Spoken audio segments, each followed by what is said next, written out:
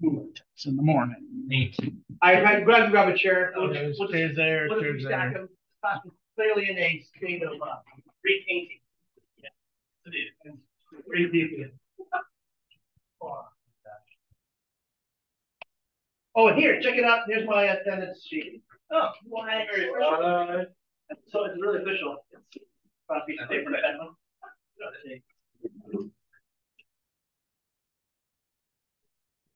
All right.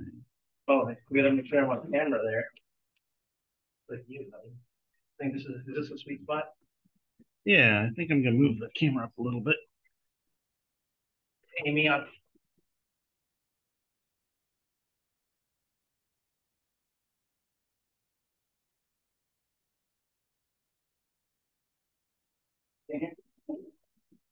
Well, wait, can I set up our camera so kind of be a little wonky for anything else?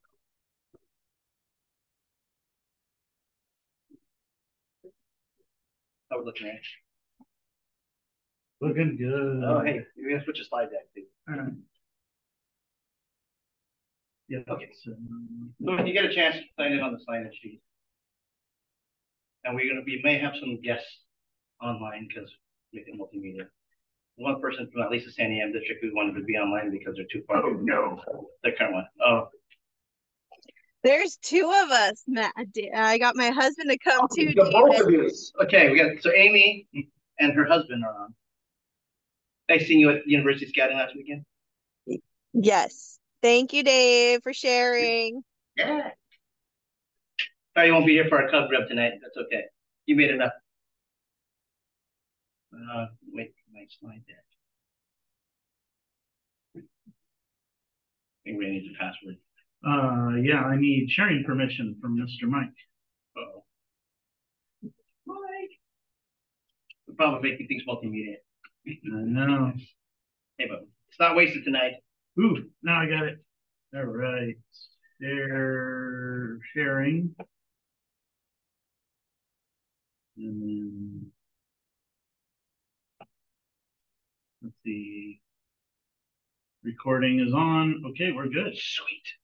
Okay, well, you can switch to my slide deck, but normally I'm Dave Markle. I'm a former Cub Master now, Factory 3 at Cooper Mountain PTO and Cub Scout Roundtable Commissioner.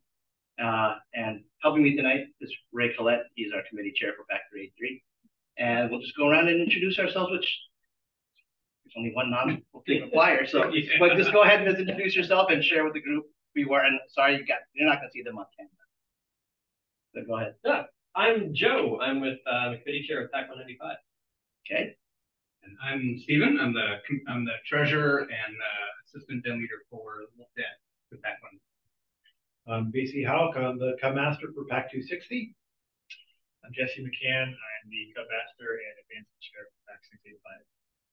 Kelly Akins, Den Leader at PAC 566, and then Community Chair for Troop 615 and 565. And I'll introduce myself. Daryl's our guest speaker tonight. So anyway, thanks for coming and joining us, and I hope that you got a chance to sign in. And online we've got Amy, can you guys say what pack you guys are in and your roles? Amy Sorensen, PAC 454, McMinnville. My husband's the Cub Master, and I do everything else. Yeah, yeah, so basically they got a two-person key three. Yeah. We also have Madhu, Patrick, and Colin. Do anyone of that? Hi, this is Madhu here. I'm the den leader from PAC 335. And who's the other? Patrick or Colin, you there? Yeah, this is Patrick Fear. I'm assistant Cub Master for PAC 872 in Beaverton. Excellent. Can you document those somehow or track that? It's just sure. Document the sign in. And, okay. And Colin? And Colin, I'm Amy's husband, Cub Master, PAC 454. Oh, got it. Excellent. Great. So can you advance this, Ray, for me? Yep.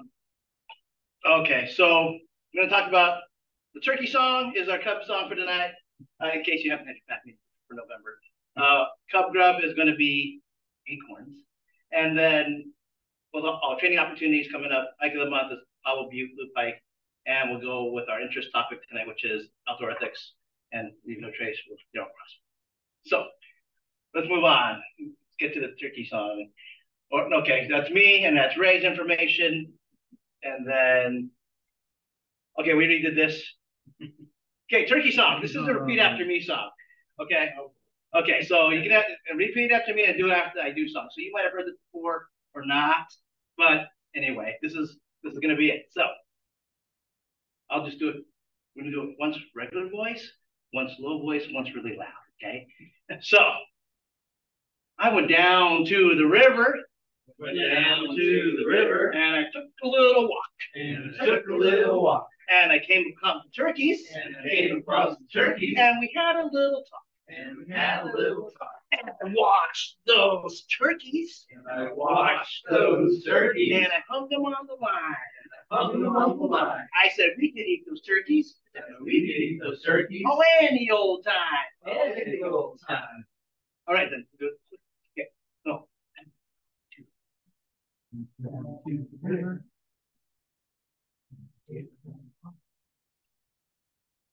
Came across turkeys.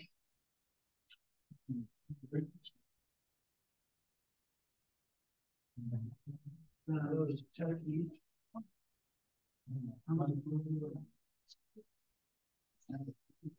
Turkeys.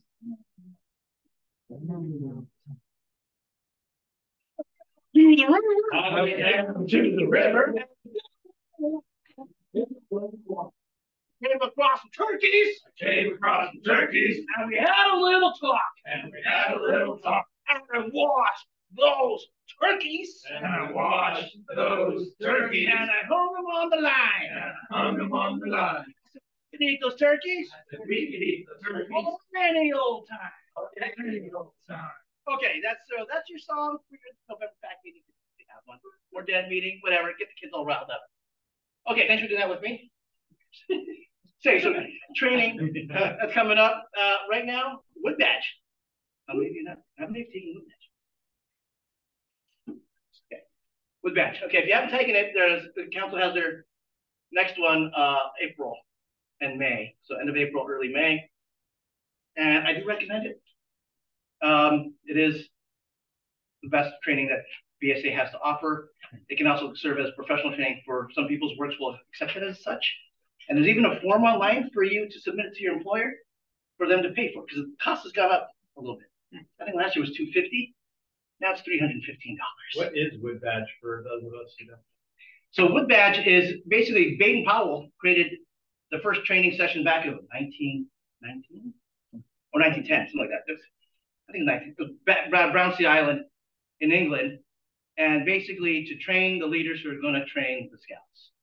And so that's where it started. You want to make sure it was uniform and consistent messaging and ways to just develop the program. So to maintain consistency, they've offered this program for over 100 years, 100 and few years now.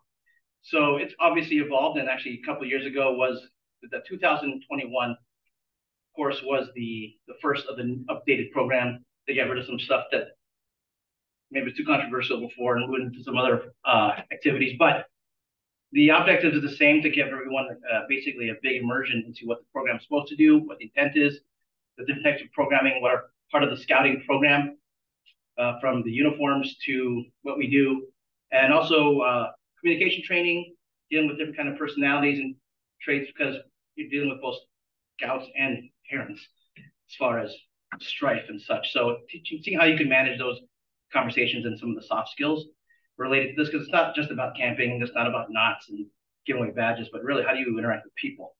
So anyway, it's good training, because I think there are a lot of concepts I've already received from my professional training through work, but they frame it in a scouting profile, in the scouting view, and it does make sense that you would reframe it that way. And so again, I always feel like you can learn something new every time, anytime. So I do recommend it. I thought it was good for jumping in as Cub Master, and I didn't expect to be Cub Master. It's a lot different than I was a kid.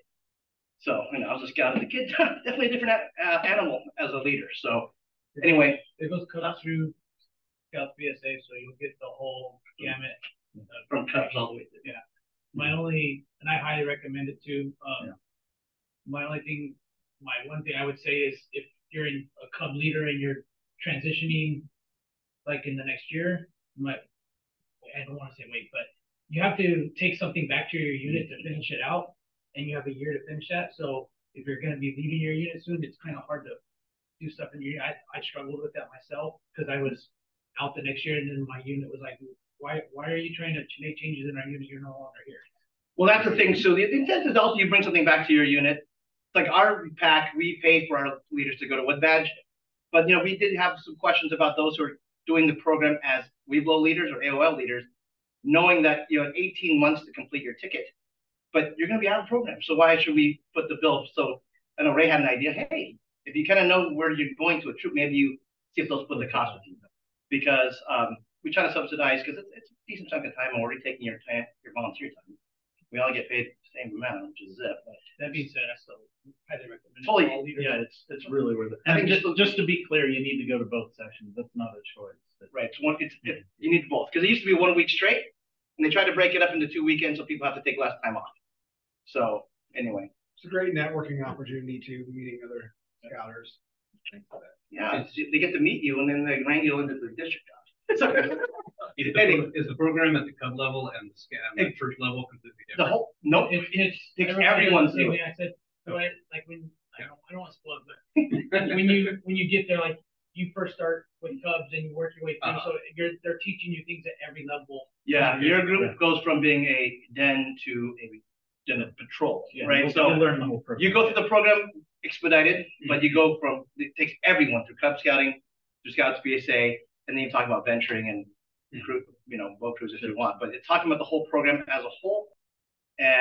But you are brought through as Cub Scouts. So they talks about the Cub program and BSA. So I mean, it's great. I think most leaders should take it as early as possible. Then they can take their learnings all the way through the program rather than as a sunsetting, last hurrah kind of thing in my volunteership. I'm going to get my Wood Badge when you're not even there to really put a lot of influence on your unit and scouts. So anyway, recommend Wood Badge. And even though, like Dave says, it's framed in the Cubs in the scouting world, majority of it is just pure leadership training that can be applicable in your employment and at home and in conflict your resolution, communication styles, all that. Listening skills, teaching skills, the whole works. It's an amazing program. Yeah, it's all it really is. And and some employers will actually pay for you to go because it qualifies for certain levels of training in certain employment situations. Right. Personal development. I legit talked with my boss about this Tuesday. So you did or are going to? I did on Tuesday. Are they gonna put the bill? I don't know. We're working on it. Okay, so the hike of the month is the Powell Butte Loop hike. This is a view from the summit, and basically it's an old boring volcano, and you have views of Mount St. Helens, Mount Adams, Mount Rainier, Mount Jefferson, and Olali Butte if the weather's clear. It's a 4.5-mile hike, but there are other shorter loops that you can take to make it shorter for your Cubs. The total elevation gain is only 530 feet, so that's good for me. Brief description, it's a well-maintained trail, and there's a nature center, and it's forest areas as well as open prairie, and it's off of Powell Butte, southeast Portland. So not like you have to go way far out of town, but if you want to do something nice that's not a lot of elevation, there's one. And there's now that kids have to take a whole week off for Thanksgiving, maybe you do one of these, or 2 weeks Christmas coming up. So again, skills to practice, maybe some map reading, compass reading, plant identification, and animal tracks for some of your younger adventures for the Cubbies. Next, Cub Grub. Okay, I thought something that's fall, but had so much sugar last weekend that I wasn't gonna make the the candy corn turkeys. Frankly, I think candy corns are gross now, and I didn't want to make them. So I thought of something different. So we got acorns. So as you can see there, they made an acorn out of a donut hole dipped in chocolate with a pretzel stem. And the other version is the Nutter Butter. Basically my favorite cookie. The wafer's actually. But the cookie is the same thing. One Nutter Butter makes 2 acorns. So guess what? We have samples that you can pass around and of these delectable treats, and it takes 1 pretzel stick makes 3 stems. So of course you get a bag of pretzel sticks and it's like 300 pretzel sticks. So if you guys want to have one of those, and of course hopefully nobody has a peanut allergy. Because the other next home next door says no peanuts. You could probably do this with a malasada as well. A malasada would be a gigantic acorn. Well, make it very small. Yeah, I would say Malsalada would be awesome. Malsalada, you don't know, is Portuguese donut, which is amazing. Yeah. So anyway, acorns, easy, and also we were talking so much about wood badge. The acorn has some symbology in that, right? So you'll learn about that, the old tree and a big cathedral. So anyway, yes. So did you just melt? Yeah, I just took a Hershey bar and put it in a double boiler. So I had an aluminum bowl right over a pot that I steamed water. Just melted that, dunked it, put on wax paper to let it cool a bit, dunked it again at another layer. I mean, it's a little messy from the chocolate perspective, but hey, man, acorns, but peanut butter. So see, we can do that in Cub Grub, but if you were here, these would be for you. All right, next. Now we're on to our. You have enough time, Daryl? Do I leave enough time to talk about this? Okay. Figure it out. Thanks. Okay. So for those that don't know me, my name is Daryl Crossman. I'm the training chair for the district, but I'm also the outdoor ethics advocate for the council. So that means it's my job to promote outdoor ethics throughout the council and to help teach and to help run the trainings and everything else. I also do it for the territory. So I also do it for that title as the outdoor ethics, or as the outdoor ethics and conservation zone coordinator. So I've got Oregon, Alaska, Washington, and the Far East Council. So I do it on the territory level too. So obviously I see that you're a trainer, so you've got your pin. Yep. What is your experience? What's your experience with outdoor ethics so far? Because I want to. I can run this a couple ways. We can talk about. I can kind of give you the basics of what this is, or we can focus mostly on just ways to teach it. So, trying to get the ways to teach it. Yep. Okay. So that assumes that you guys have a basic knowledge of leave no trace, and we're just going to talk about mostly ways to teach it. So, go ahead one more. But we're going to start with the outdoor code. So, take one and pass them. Okay. And then once everyone gets it, who does the outdoor code as part of their pack meetings? We've done it with some pack meetings. Okay, well, if you've done it at all, then Done with my once recently. I got my troop to start doing it every meeting. So. Okay, even my own troop doesn't do it, so I'm not giving you a hard time. So, outdoor ethics start with the outdoor code. The outdoor code's been around since the 1940s. So for scouting, this is where outdoor ethics starts. So, when everyone stand up. You can pull your card out, or you can read off the screen. So we're gonna. Oh, sorry. It's been a long time. As a married, I'll do my best to be true to my outdoor manners, be careful with fire, be considerate of others, be conservation minded. Okay, that's I remember this as the 4 BCs. It's B, and then the next one starts with C. And I get that order wrong all of the time. And that's why I have the card, I'm actually looking for it. But it's considerate, clean, careful, and conservation. So those are the half those. Okay. It's considerate. You flipped. I know. I flipped it. Unless I'm actually reading it off the card, I flipped the order. Go ahead.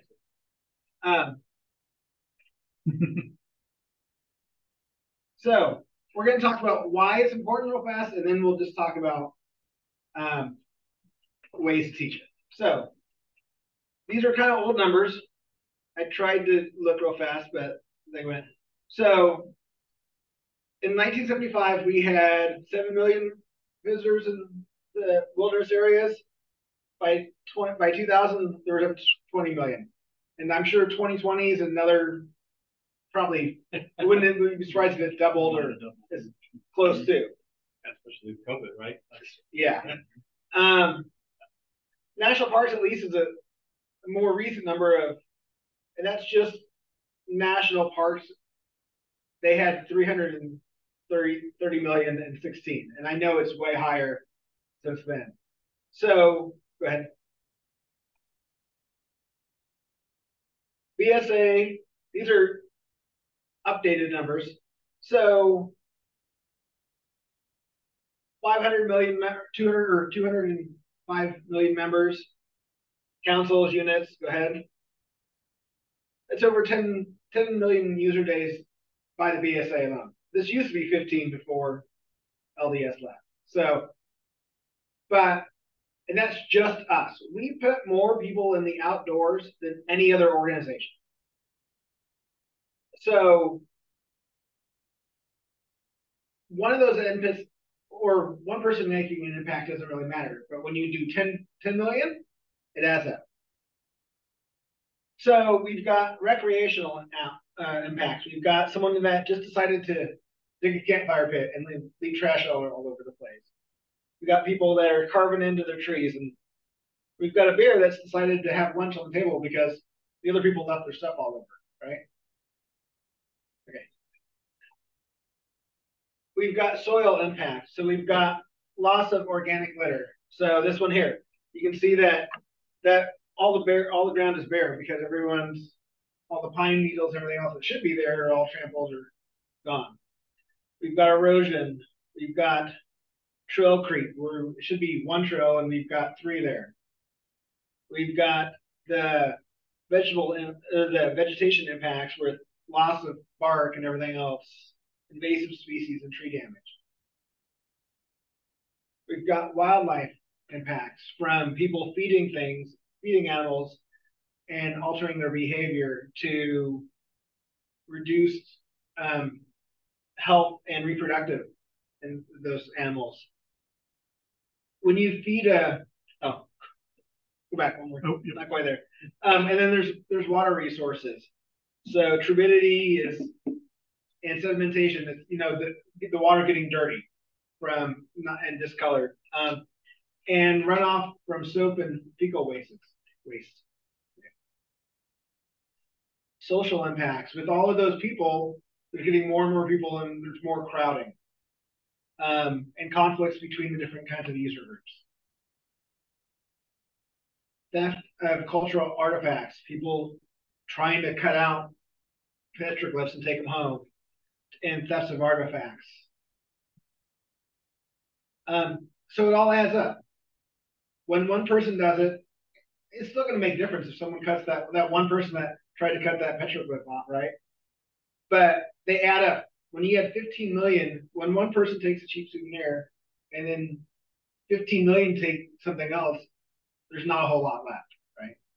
So this is really why. There's improving the reputation of Scouts too, because we're visible and we're out there.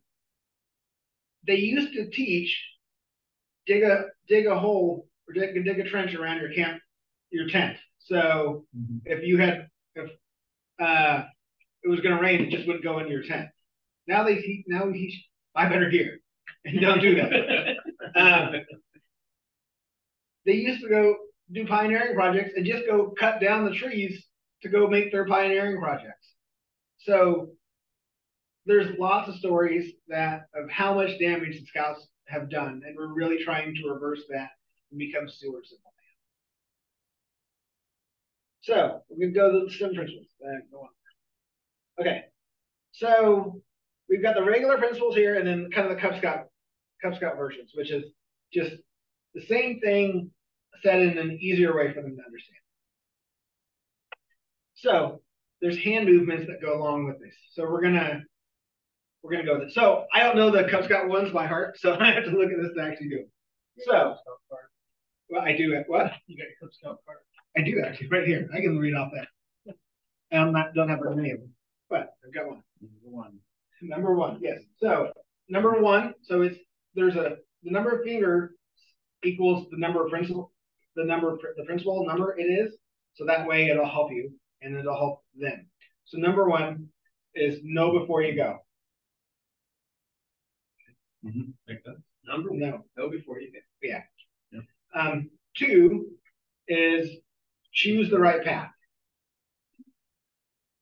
So number 3 is trash or trash. So we're going to pick up trash. So 3 fingers and we're going to pick up trash. 4 is leave it to 5. So we're going to use a camera or a phone to take pictures. Okay. Number 5 is minimize campfire impacts or be careful of fire. So we're going to make it a fire. 6 is respect wildlife. So we're going to make moose horns. I've done this too. Or respect the turkey. Kids like respect the turkey. And then 7 is be considerate of other visitors. So we're going to make a peace sign, and 5, and we're just going to wave. We're going to wave and be. Okay. So does that make all? Yeah. Am I in the screen? Or did I wander too far out? No, you're in the screen. Yeah. Okay. So we're all going to do that again when we're done, so we remember. Okay. Right.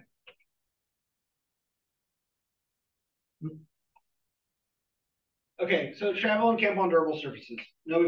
Choose the right path. So there's a downloadable PDF that you can find pretty easily. So we're going to talk about what are durable surfaces and non-durable surfaces. So we're going to play a game.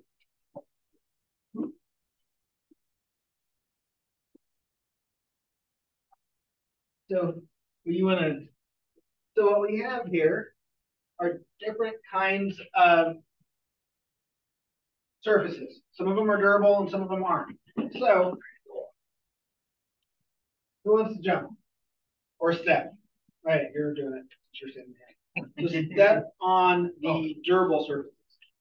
Start on this end. Oh, yeah. It's hopscotch. Well, let's see.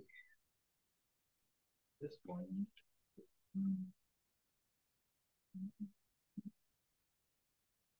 That one. That's it. Yep. Think you missed anything? I mean, there's a trail there. Why would he? Oh, that's mud. Yeah. Nice. But in this case, you would still stay on the trail that's not snow, right? Yeah. There's a couple tricky ones in there. Because that one's a trail too. Dry grasses. Yeah. Give it to the sun. Oh, and I see sand. Okay. All right. What about the river? Is this a durable surface? No. Aridity and sediment. Anyone else have a different opinion? Through the water. Depends on what you're doing. If you're on a boat, it is. Yeah. Right? Yeah. And it depends on your activity, if it's a durable surface. Snow, you didn't step on that one. Is that a durable surface? Yes. Yeah. Snow is generally considered a durable surface if it's at least 6 inches deep. Okay. So as long as your footfalls aren't gonna crush the plant life underneath. So he stepped, and obviously, so he stepped on the trail, I assume. Yeah. The muddy trail, is that durable surface? Why not? Well, it is a trail though. If you stay in the worn trail part, yeah. So, but what was your answer? I was going to say you would leave footprints. You would actually leave, yeah. So that you've got a trail there and the muddy trail there.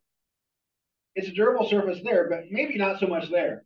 Right. So there's ways to get around it so you keep it. You wear gaiters, which not very many people have, but gaiters will cover your shoes and your bottom of your legs. Then you can go through the puddles and everything else. But people are going to tend to walk around the mud, and then they're just going to make it a bigger trail. So then it's really not durable, right? So when you're choosing trails for Cub Scouts or just choosing trails in general, make sure you think about the weather. Is this trail going to be really bad? Is it really muddy? Maybe we're going to choose a place that's got more established trails that we're not going to, or trails that are paved or graveled or something like that. That isn't going to be like this. Dry grasses. The trail in the middle is durable. You walk on the outside, it's probably going to, that's one of those, sometimes it is, sometimes it's not. The other one there, has anyone? Is it Yellowstone? This one here. Cryptobiotic soil. Has anyone even heard of that? Okay, what is it? It's soil that is basically like held up by little mosses and lichens and all sorts of other stuff. The desert Arizona has that crust, kind of like Yeah. that. You step on, you break through. Yeah. You leave It crushes rather than it starts yeah. blows away and everything else. You damage the crust or layers you step on it. Yeah, it takes hundreds of years for those crusts to form and everything else. And one footstep will really last hundreds of years. So that's probably the most sensitive area that we have down here. And like I said, it's in the desert areas. I took my master educator course, which is now level 2, in Arizona, and there's a lot of it there. My house when I built it out there. And the rangers are very protective of those spots. You stepped on rocks. Is that durable? Yes. Yeah. Not But not with the lichen. Not with lichen. Okay. What about the flower meadow? No. Okay. So if we do come to a flower meadow and we have to cross it, I don't know why there wouldn't be a trail through it, but if you're bushwhacking, you're going across trail, and you have to come in upon should we go in a straight line or should we spread out? I'm trying to think on that. I This part there's an says argument straight for line, either. If you're but going a straight yeah, line, right, you're only cutting one trail through it. If you spread out, If you spread out, you're minimizing but damage. you're more likely for everybody to try to forward, right? If you spread out, you might be less impact. What's the right answer? Spread out. Okay, spread out. So if you want to actually show this, it works best if you have sand or something like sand works best. And have people spread out and then walk and then look at the trails, or go back and have everyone walk in a single file line over the same road, and you can see the impact. When I teach it normally, I make sure I'm the last in line and I make my footprints a little bit bigger. But it even without that, you can still really tell the difference. They'll be able to come back a lot faster with one person walking over versus the whole group. So, and then this is a mossy rock. I mentioned moss. Is this going to be durable? No. Okay. There you go. So this is a fun way that you can see pictures and you can actually move and do everything with it, right? So that's hopscotch.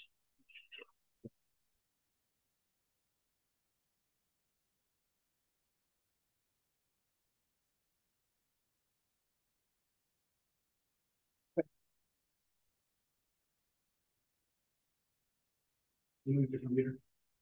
Yeah. Rotate.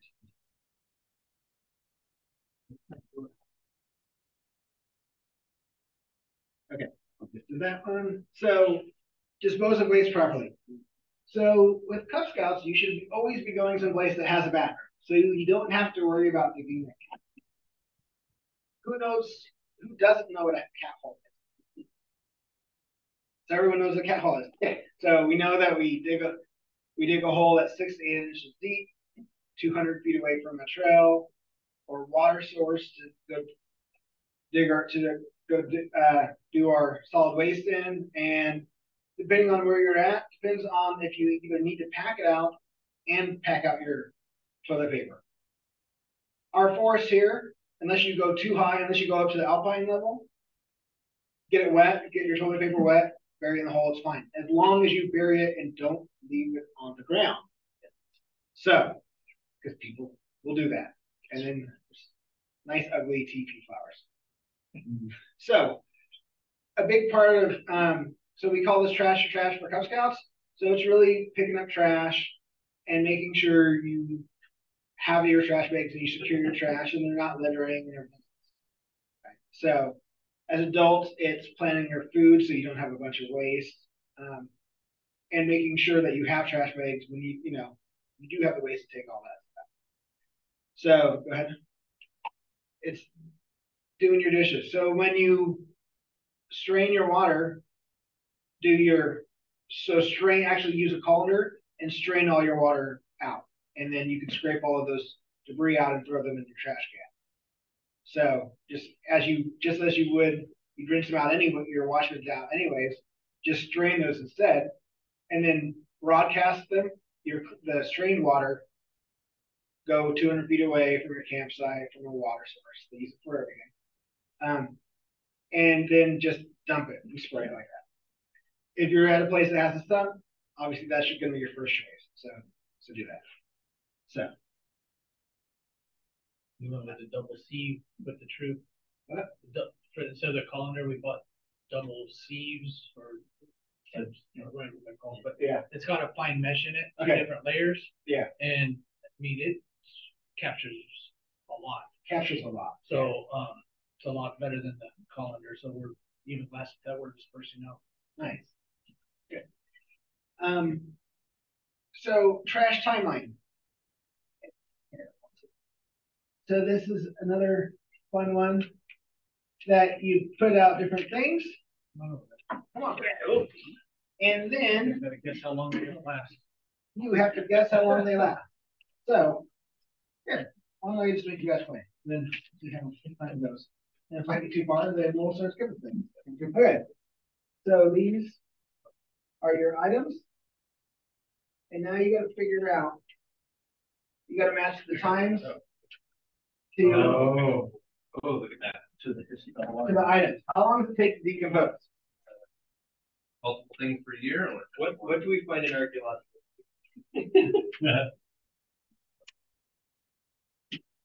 So there should be one. There's one. If I'm not missing any cards, then there are 1-for-1 match.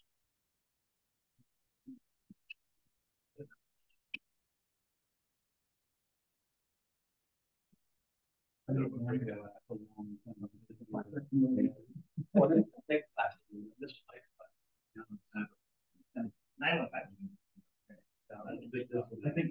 think the glass is on longer than plastic bag breakdown.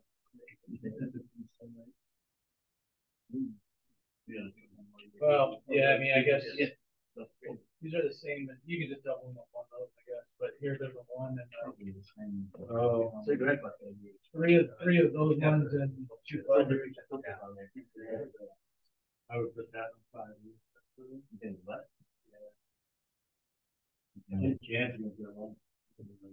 So I don't think that's gonna be. Yeah, no, I think that's more like 5 years. The metals are gonna be probably. Well, it depends on where. Yeah. In Eastern Oregon, there are 100-year-old. We're still finding tin cans when we hunt. I don't know. I don't know this plastic bottle holder.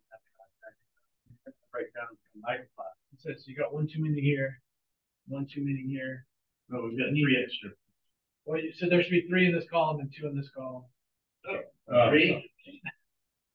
Yeah. And the one. Okay. That's good. That's good papers. The wool side.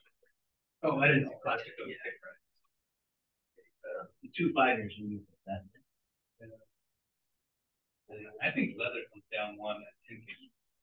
Yeah. Call on it, coach. You actually got some of them right. Some of them. Glass is right. Plastic, 100 years. That's right too. Is that really? Yeah.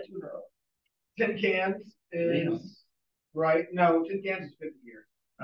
Flip the tin cans into the tin cans. No. Oh, really? Okay. Your nylon fabric is 30 to 40. So those 3 were close. Yeah. Your leather is 1 to 5. Oh, really? That's not the shoe. Not the rubber sole. It's the leather. Oh, okay. Just the cigarette butt is 1 to 5. Really? Wool socks is 1 to 5, so that one's right. Yeah. Gums 5. Your plastic coated paper is 5. Really? Plastic bag goes up. Really? Yeah. It takes forever. And then your orange banana goes up to 2 years. You know what? Yeah. Think about like bananas bananas and oranges have natural insecticide in them, especially oranges. Yeah. So it will at least, so it will repel the insects for a little bit until eventually it will. So there's arguments that the plastic bag and the nylon fabric will last forever with microplastics. Yeah. That's newer argument versus when this was created. So, but this is the fun. So you can spread them out, and you can do it this way, or you can gather real items. And if you want them to touch more than this kind of. Is there like an online resource to print this stuff? Yeah. And I printed this stuff once and laminated it, and I've used it for years. Yeah. So I use it all the time. You see it? Okay. Ellen just started saying Yeah. The plastic coating, so like 100 years. Pretty thickly done. Okay. Go ahead. So leave what you find. This is one of the ones that sometimes people have the hardest time figuring out and wrapping their hand around it. Because everyone wants that cheap souvenir, right? Everyone wants that little token, that seashell, or that really cool rock that you found, or whatever it is. We've all done it. I've done it too, until I really started figuring out. The reason that makes it so, that thing that you found so cool is because you found it out in nature. You had that sense of discovery with it and everything else. And if you take that home, then you take that sense away, that discovery away from someone else. And then it just becomes junk eventually. Eventually, they go on shelves or whatever, or a drawer or whatever. And then it's just another piece of junk eventually at home. So leave what you find is also leaving it as you found it. So not digging those trenches around your set site. Cleaning your gear off between trips so you stop and prevent the invasive species and that kind of thing. So leave what you find is also leave it as you found it, and that kind of thing. So a great way. Go ahead to the next one.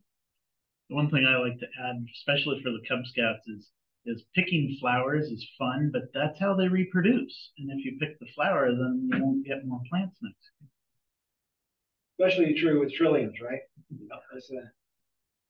So a great way to do this is to go to the dollar store and get or $1.25 or whatever it is now, and get a couple cheap puzzles.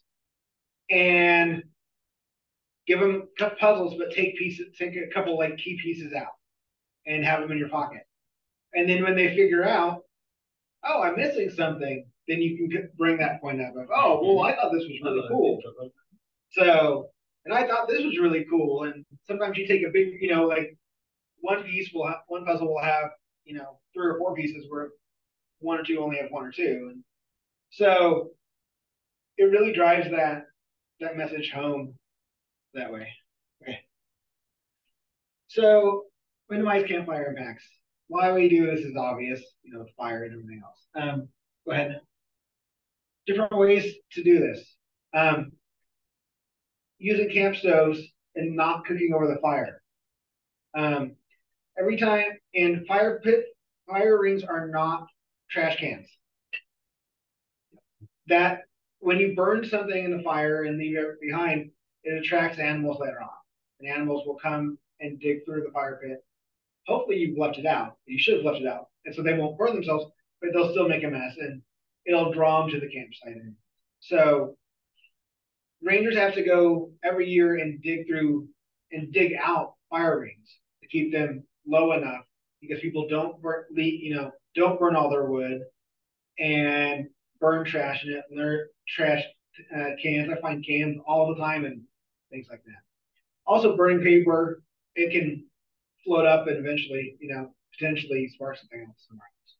So think about using a fire pan. We use, especially for Dutch ovens, we use metal oil pans for the Dutch ovens for the coals. One face down, so it gives you the barrier, and then one up to make sure they all collect in it. So that way it protects the earth from scorching.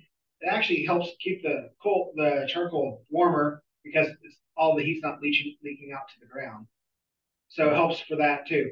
And it keeps it contained and everything else. So when you're doing Dutch ovens, that's a great way to do it. One more, you can build a mound fire. So a mound fire is if you have a fire-resistant cloth, which are harder to find than you think. You can dig, find upturned ground, upturned soil that's mineral soil. Like think of an upturned tree, a tree that's fallen over in the soil that's underneath it. And then gather it and make a small fire, 3 to 4 inches. And then make a twiggy fire. So just enough that they're small enough, just twigs. The 4 Ds of fire are dead, down, distant, and dinky. So dead and down are pretty self-explanatory. Distant, they want you to go 200 feet away from your fire, from your campsite to go find wood. So that way you don't have those campsites that's completely picked over and everything's, all the organic layer is lost. And then just a dinky is smaller than your wrist.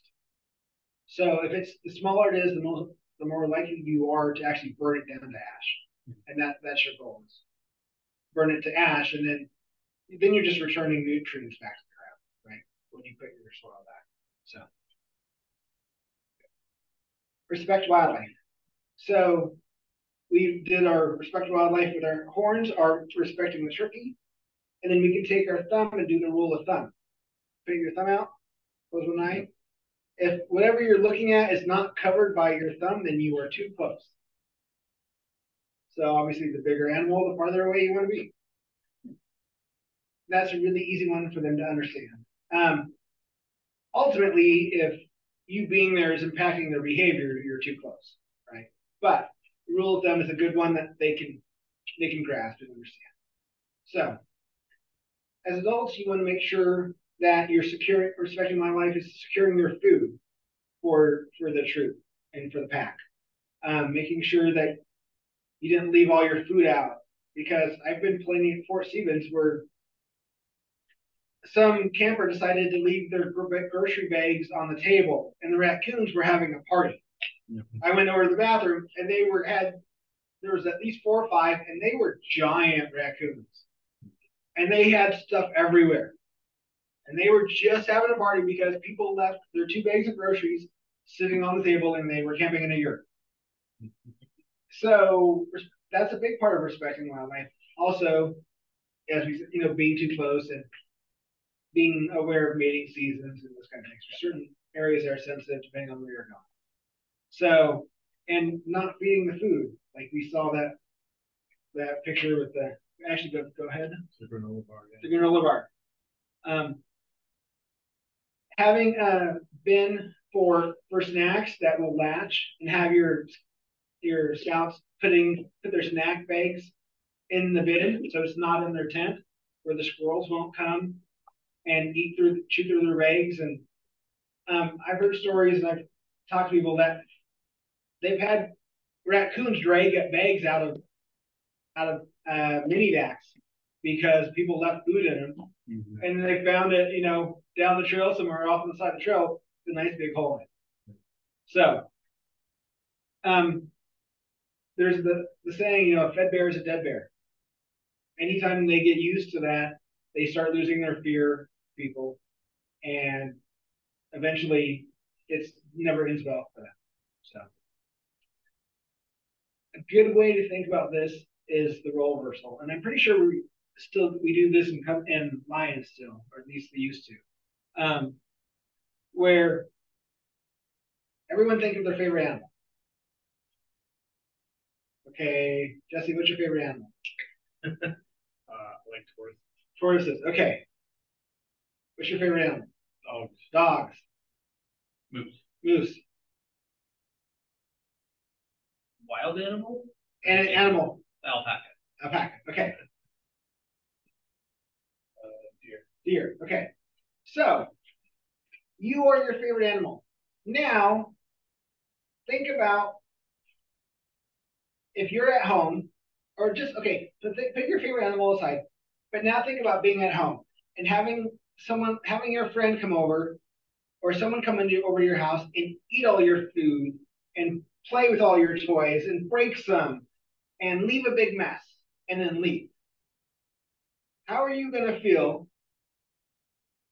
when you come home and you find a giant mess, your food's eaten, or you're still there and you see it happen in front of you? How are you going to make that feel? Now you're a deer and this has happened in your place. How are you going to feel? Yeah, you're going to run away, right? Okay. How are you going to feel? Slow, so I can't be going anywhere. But you might not come back and mate or build your nest in that same area, right? Okay. So Impressive movie. Yeah. You might get mad. Yeah. You might get aggressive, right? The moose, for sure. What are you going to do? Yeah. Not great. Yeah. So when you do the role reversal, it gets them really thinking about putting them in the other space. And it works, and they understand it from lines all the way up. So, okay. Be considerate of other visitors. Be kind to others, I think is what it is on here. Mm-hmm. Yes. This one was initially not one of the 7 principles. They had to add it because there were too many conflicts out there. So you can really tie this into the Scout oath and law, right? Be considerate, kind, and all those other things. So there's great ways. You can tie them all in, but go ahead to the next. So, yeah, go ahead to the next one. Okay, so this is again, a great way to teach it is have those random adults that hopefully you're doing something. You maybe have a sibling or a den chief or something like that. It's a great one to use those other people. So do it on a trail or some kind of linear path or some kind of way, and have people do different scenarios. You get one person that will take and set all of their stuff right in the middle of the trail and take all of their stuff out and just sit in the middle of the trail and do stuff. Have someone talk on their phone really loud. Having someone else play music. This is visitors of close encounters of the unkind, and have them think about, how do you feel if you're on this trail hiking and you run into all of these things? Do we want to behave that way? Do we want to encounter that? And again, it's the same, very similar to the role reversals. But it helps them teach that and helps them understand that. Right? So, plan ahead and prepare. This was the first principle, but we're going to talk about it on the last. Except for you, why do we do this? Because he knows he's been through the training. So you can be prepared, right? So you can be ready for whatever, where you're going. You can avoid getting yourself into a situation where you have to trample something. You can come with the right equipment, right clothing. You can have the right food. You can be prepared to. It's just know it before you go. Yeah. Every other principle ties into this one. That's the one we're looking for. Yep. Yeah. So we talked about last because you can plan ahead for every one. So you already did plan ahead and prepare for part of it. So how do we plan ahead and prepare for choose the right path? Just knowing your route. Knowing your route. Yeah. And maybe knowing alternative routes. If you're camping, if you're backpacking, knowing where different campsites are and knowing where alternative campsites are in case the first one you get to is busy. Knowing about closures and permits required. Yeah, all of that stuff. So how are we gonna trash your trash? How are we gonna plan ahead and prepare to trash your trash? Know what facilities are available. There's locking bins if there's bare bins or things. You're gonna need to bring bags in if you need some of the van, just that stuff. Knowing what you're gonna eat, so you're not gonna have a bunch of food in cans. They're gonna be bringing mountain house bags. If you're backpacking, right, you're probably not bringing the big lockable bins, right? So you need to have a way to store your food. Yeah. So all those are having. I always take a trash bag with me. I call it a dirt bag. It's a dirt bag, so it's a dry bag. That's just a trash bag. So I roll it up, and it doesn't matter what it's going to go into it because it's going to roll up and it's not going to go. It's going to hang on the outside of my backpack. And it's a trash bag to pick up and fish trash in as we go. we always like to play games of who can pick the most trash. Sometimes you need to, you've got gloves, if you're concerned about that, that's always a good thing, or grippers, something like that. But that's another great way to trash and start modeling that as you go. Trash. Leave what you find. How are we going to plan ahead and prepare to leave what we find? Bring a camera, phone, right? Designate, have a moment to sit down and say, okay, we're going to draw something this time. Everyone bring a sketchbook or notepad. Take rubbings. Yeah, take rubbings, things like that. So those are great ways. Having a scout be the designated photographer, right? Or, hey, I found this really cool thing. So-and-so's got the camera today, if it's the dinner or whatever it is, right? If you find something, let them know, and then they can take the picture. Okay? So, minimize campfire impacts. So how are we going to plan ahead and prepare to do that? Or you bring your pans, or you're just going to have some clue about what you're going to do with the fires, I suppose.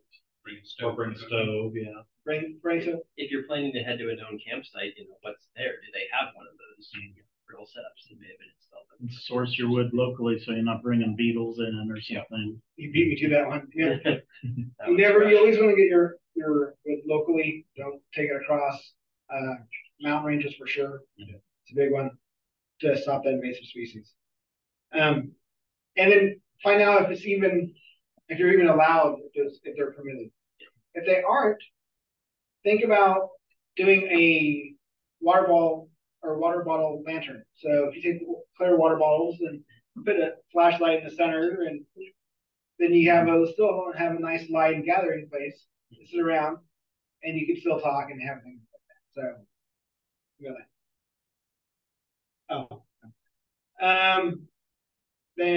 so respect wildlife. How are we going to plan ahead and prepare to respect wildlife? Know what's in the area. Like if you're heading to Yellowstone, don't mess with the bison. Yes. No fluffy cows. Make sure everyone knows the rule of thumb.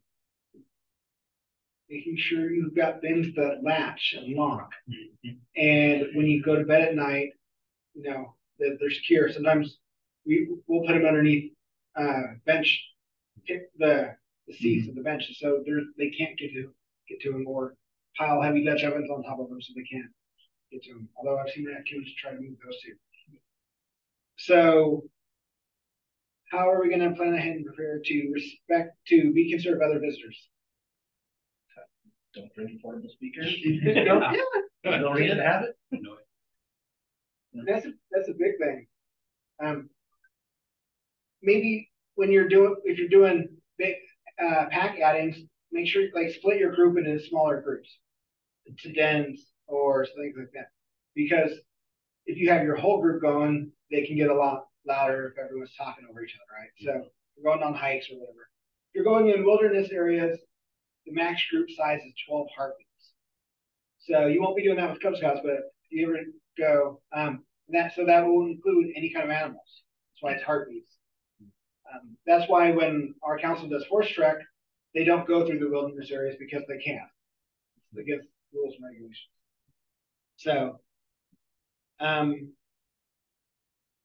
be conservative. There's a triangle. There's a yield triangle that I thought was in here. I guess it wasn't. For being considerate to other visitors. So everyone yields to horses if you're on a multi-use trail. And mountain bikers are supposed to yield to everyone. Sorry. Yes. So hikers, if you're hiking, if you're passing another hiker, you're supposed to yield to the people going uphill. Most of the time, those people will happy to step aside and take a break. But if they're on a rhythm, you're supposed to yield to the people going uphill. When you do stop and take a break, make sure you go off the trail and off the side. Find an area that's a durable surface that you can take a break on. And don't take everything out right in the middle of the trail. Also, don't block trail signs. because I've been hiking and had it only because I knew where I was going, but had the scouts and leading missed the trail sign because someone was sitting right in front of it and had to say, okay, let them go for 5 or 10 minutes and then, so you think we're going the right way? So, okay, go ahead. Go ahead. So a great way to play this is what not to bring. So spread everything out on tarps, or you don't even have to do that, but have a bunch of stuff that you know that they'll need and stuff that they completely won't need. And some really crazy things just for fun. And then have them make, if you have enough for 2 sets, have 2 sets and then make it a race. Okay. Go grab everything they need that you should have for this camp out and then bring it and put it over here. It's fun. You run, you go do things. Everyone takes a turn. And then we talk about it when we're done, right? So it's a great, fun way to do it. And I did that when we were doing the Cub Scouts. So, and bring some questionable items, like bring the speaker, because someone will grab it. Someone will grab it. Yeah. You need that. I know. That's the unknown. So they're all fun things. It's a great way to actually do it, especially when you're doing all the different adventures. Go ahead. So advancement, it's in every level throughout the way in some form or another. And I know the program's changing really soon, but the announcement's coming out tomorrow, I think. So, but go ahead and what's the next slide? Overall, it starts off with, I know this is the old line badge, but they start off by listening and reciting, talking about it, they're demonstrating it, and then they're explaining as they move through the ranks. So, but this is an award. Here's the catch that you can earn. That this is open for adults and Scouts BSA. The first thing you need to do is to take an awareness or training challenge. This counts. You've done the hardest part of earning this award. The other 4 parts are explaining the outdoor code. There's 2 online trainings, one lead no trace and one tread lightly. You take them online and then you print out the certificate. And then you watch the National Parks video. So there's a 10-minute National Parks video that you can stream and show. The resolution isn't great because it was made long enough to make for high resolution. But it's a great introduction. And you watch that, and then that's the entire award. So even as Scouters, you guys can do this now. There's a sheet you fill out and mark off your, you can give copies of the stuff that the online gives you certificates. You just turn it into your advancement chair. They can get it at the Scout shop. Cool. So go ahead. There's lots of other awards when you get to Scouts BSA and everything else, but they took away the Cub Scout Award. Hopefully they'll bring it back, but it's been gone for quite a few years. So resources. I pulled out Bigfoot's playbook. I use this more than I use anything else. There's the PDF that goes along with this. This is where the hopscotch come from. The role reversals in here. The cards are in here. There's lots of other games in here too. But it's made for camps and Scouts and everything else with that in mind. So there's lots of other games in here too. In the back, there's a cross-reference guide that even shows you like the group size, the age, and everything else. So, and the principal or everything else. So you can go right to what you're looking for. And you get this at lnt.org is where you buy all the Elite Trace resources. And I highly recommend, if you only buy one thing, I would buy this. Then there's lots of other things that you can get. So many of those do I have? I've got, so you hang tags. I only have a couple. I haven't really slide yet. Wait, one do one that got You can have one. yeah, I have the Oh, okay. What? You got one of those? Okay, here. There's three there. You guys can choose which one you want. So, but the hang tags, they've all said that they're for different activities, so it depends on what you're doing. They all kind of have specialty things for the different activities, like winter sports or bouldering or hunting or fishing. So they'll give you kind of specifics about that activity. And I keep mine, I've got mine set on my backpack that I just, it's always hanging around the back. It's always hanging on my back. Mine are so worn you can't even read them anymore because they've been worn out. Most of those I've had this since 2016 or 17, so they're starting to wear out. But it's only the last year or so, two, they started to wear out. So those are fun way to go. Go ahead and one more. It's only a few bucks to get a stack of the youth cards for a den. Yeah, it's pretty cheap. This is what the youth one looks like. I don't have one of these, but it's got the, especially if you're working for. Oh, that's yeah. So, and they're 25 cents each for the cards. You buy a stack. And these will be biodegraded in like 100 years. So. Yeah, no, probably longer than that. They're pretty thick. So, if you go to lnt.org, there's lots of resources. They've got YouTube videos and everything else. Go ahead to the next one. Oh, so here's lots of pictures. They've got little booklets that these ones, this is the Pacific Northwest and North America guide, are no longer in print, but you can find, they actually digital copies of these, so you can just download them super free. They've got a new one. So there's that. Go ahead to the next one. So this is awareness. We went through this really fast. If you want to learn more and you want to become a trainer, they recently redid their training structure. So it used to be the awareness and the one-on-one course was the basic level. And then it used to be the Leading Us to Race trainer. That's now a level 1 instructor. It's a weekend-long course. The next time that we will teach it and CPC will be at the April Super Weekend at Camp Merriweather.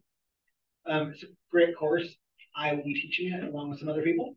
And then the level 2, which used to be called the Master Educator course, that's what I am. That allows me to teach the trainer course and everything else, is a week-long course. And those you normally have to travel somewhere to go to. I went to Arizona for mine, but they teach them at all the high adventure bases. Hopefully Chief Seattle doing one this summer. See if they actually submit their paperwork and get it in. But that will be the first one in the Northwest in a long, long time. I don't remember the last time we actually had it. So that's go ahead. Oh, there's the April Super Weekend. That's the next training course. And you get a pin. He's got one. Get some bling. I'm almost done, Mike. Hold on. Like literally, look, I'm on the last. Go ahead, show. Okay, take the Bigfoot challenge. So, teach your friend or teach all your youth. Take a trash bag. They're kind of good. Clean up after your dog. All this kind of fun stuff. Someone actually has a Bigfoot challenge card. All right, and then the last slide. So, outdoor ethics is really about enjoying the outdoors responsibly. So, hopefully, I've viewed some of my passion back in you, and you can take that forward. So that's what I got. Any questions? Thank you. All right.